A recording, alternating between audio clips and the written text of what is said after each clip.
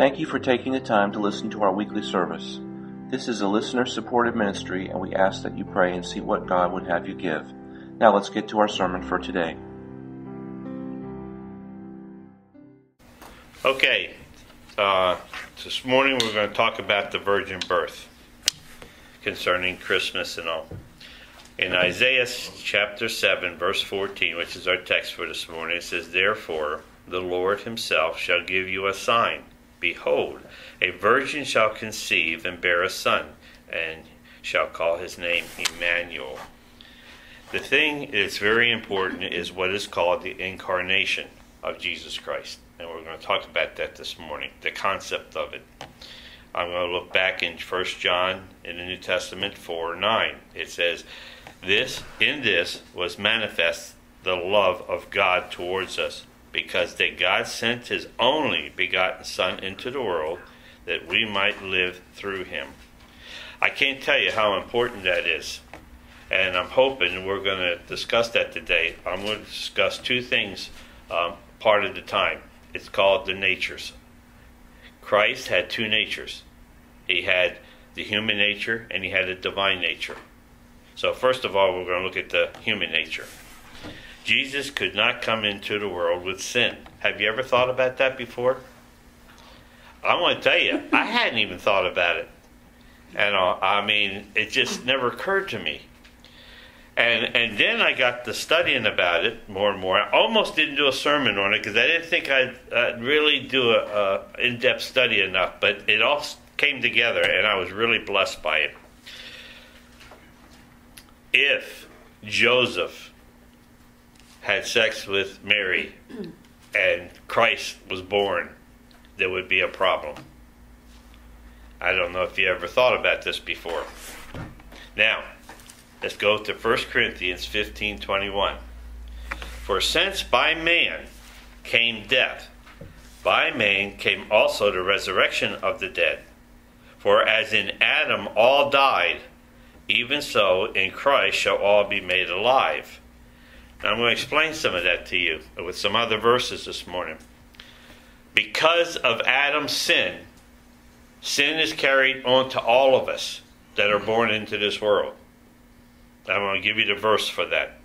So if Jesus came into the world by Joseph, he would have came in and would be born with a sin nature.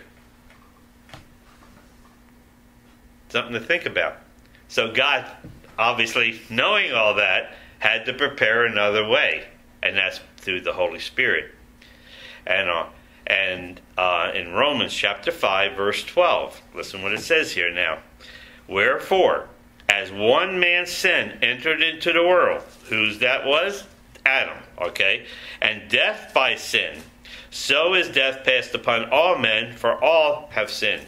Every one of us, the moment they slap us and we start crying, we have a sin nature. And that sin nature, hey, I always get a kick out of saying this to people. Have you ever taught a child to be bad? No, it's because they have a sin nature. We always have to correct them and teach them good stuff.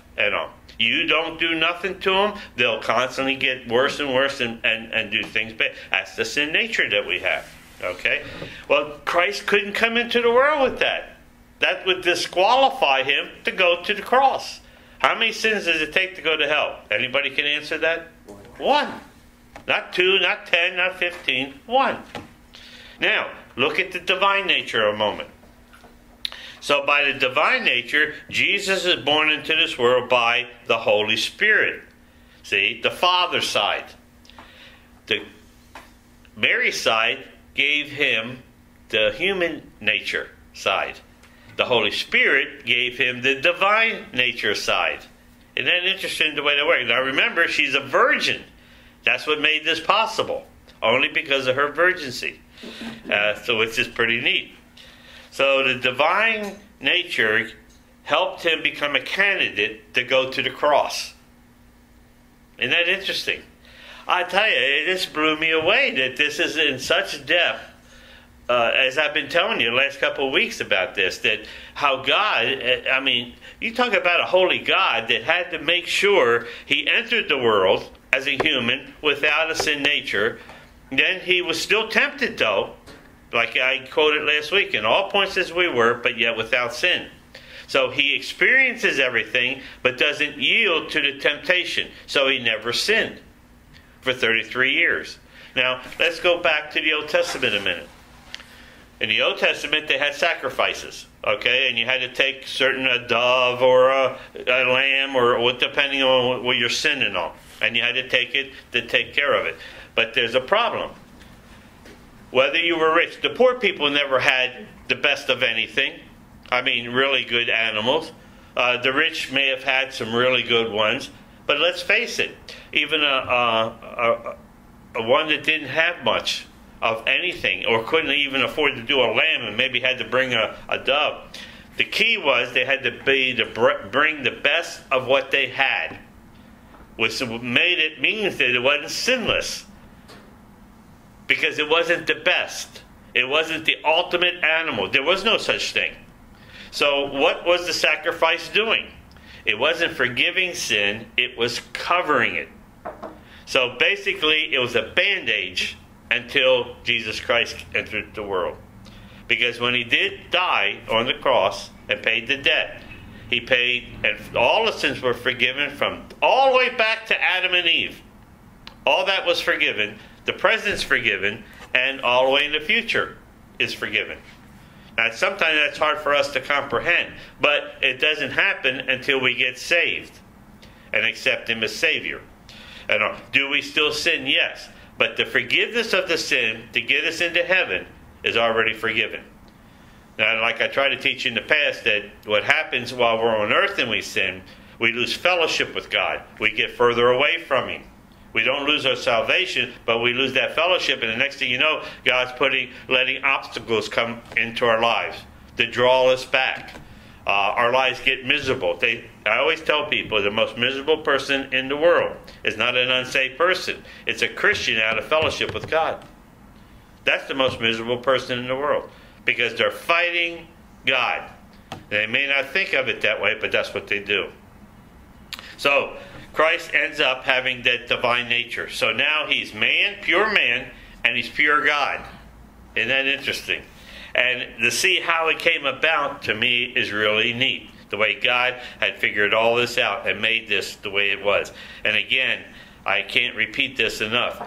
How can somebody over all these books through all those centuries put all this together in such detail?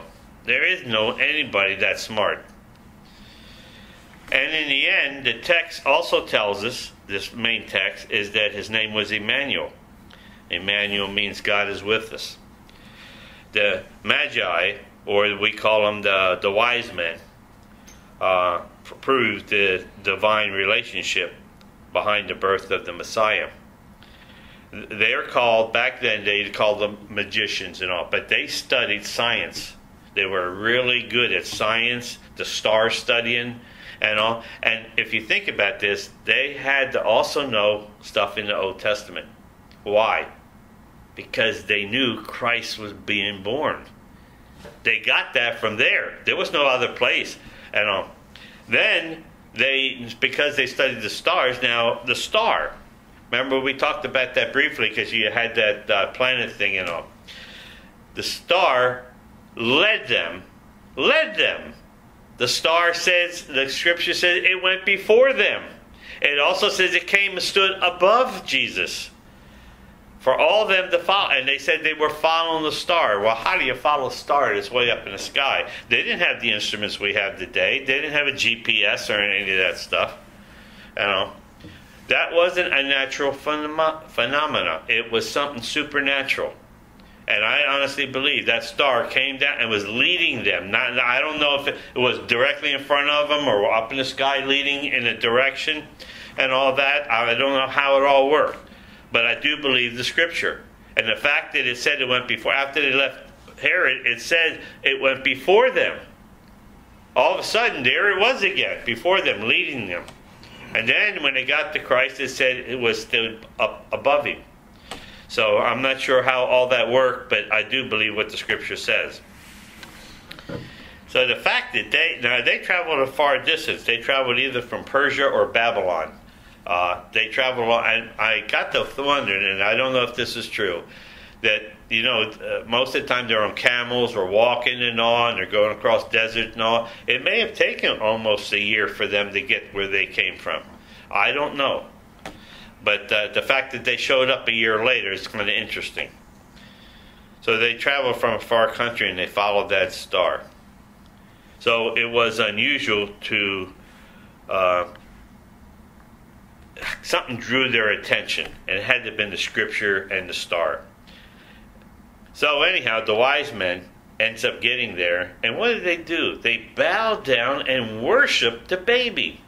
Now what did they know that no one else seems to know? Here's something else they do. They give him gifts.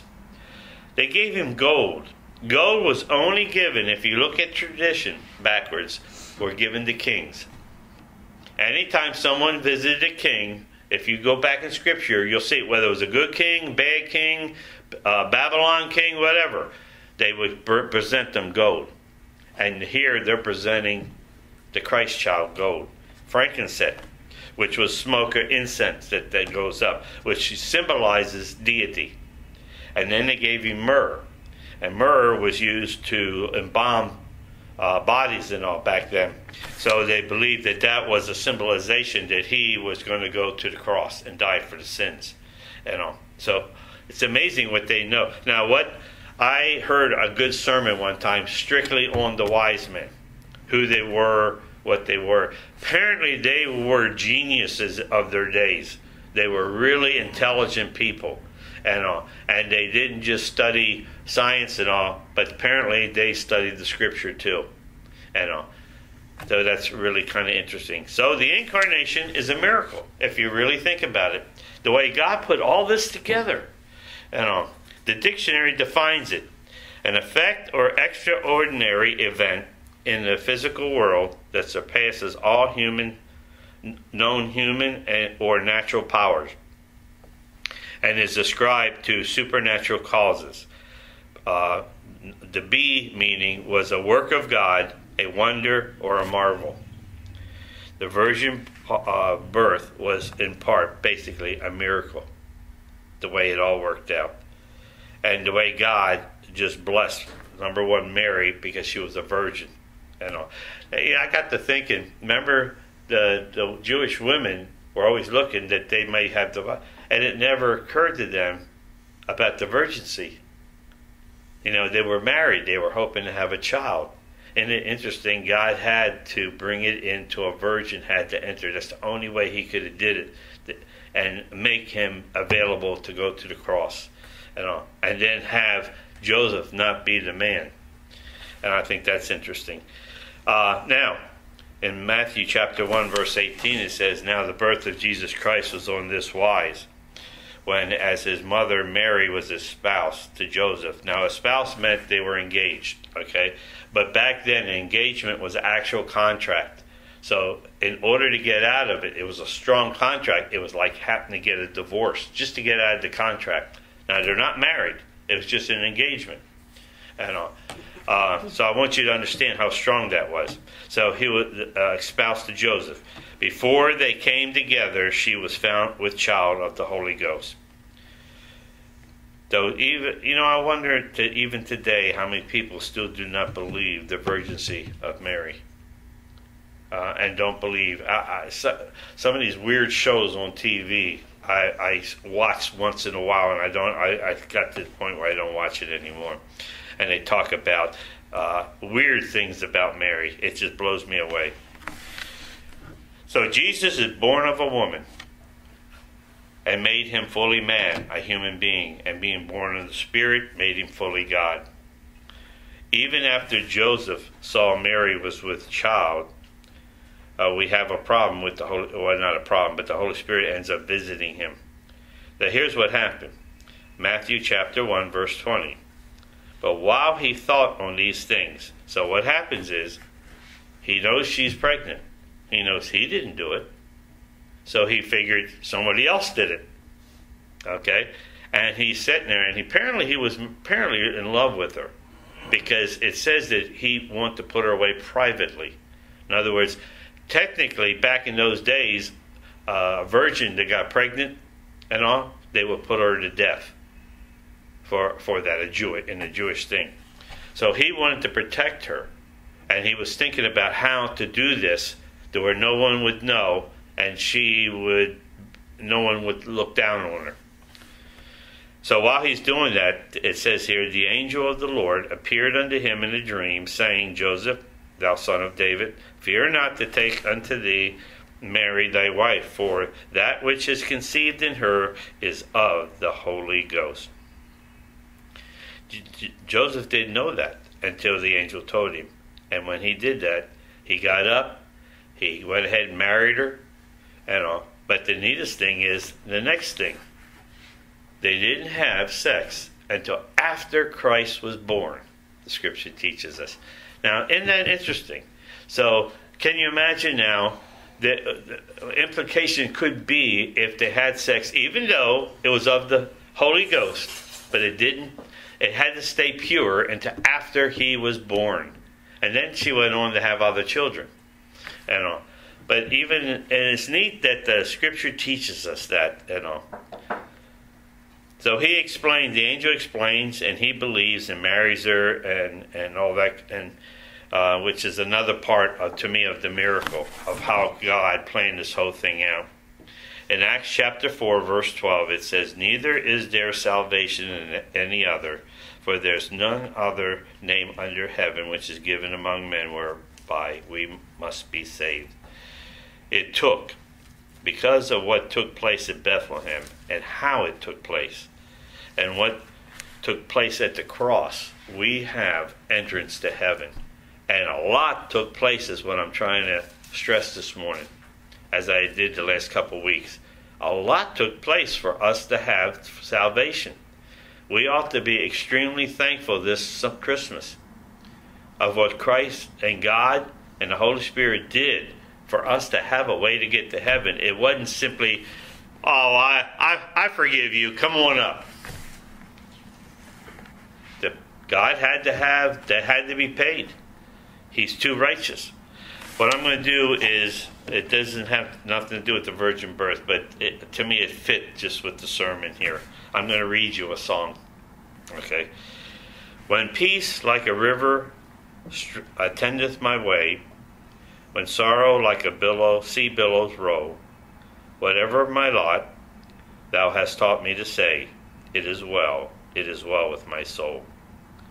Though Satan shall buffet, through trials shall come, let his blessed assurance control, that Christ has regarded my helpless estate, and has shed his own blood for my soul. O sin, my sin, oh, the bliss of this glorious thought, my sin, not in part but whole, is nailed to the cross, and I bear it no more. Praise the Lord, O my soul. And the Lord haste the day when the faith shall be sight, and the cloud be rolled back as a scroll. The trumpet shall resound, and the Lord shall descend. Even so, it will be well with my soul. I think that's the way we should feel this Christmas, and be so thankful to God for what He's done for us, that we have a way to get to heaven. I hope that this Christmas will be a blessed one for each of us and everyone. I hope this Christmas will be different than any Christmas because of what we see in Scripture and how in detail He did this for Christ to be born and the way He was born and all, just so He could go to the cross and die for us. Merry Christmas to you all. Let's pray.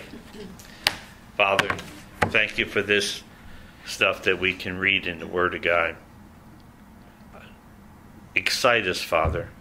Put joy in our hearts that we can be so thankful for what you've done and how you accomplished it and how you are a God of your word and that you went through much detail to make sure that we have access to heaven. I just pray, Father, that you would help that those that are unsaved that hears this message may come to know thee as Savior. And I pray that those of us that are saved will really feel the joy of this Christmas and what took place on December 25th. I pray, Father, help us to rejoice. In Jesus' name, amen. We pray that we have been a blessing to you. For further assistance, call us at 864-270-1472 anytime. Send email to info@stlmm.org or visit our website at www.stlmm.org. Like any ministry, it costs money to operate. Please consider supporting this ministry as God leads you with your prayers and your financial gifts by going to www.stlmm.org and clicking on donations.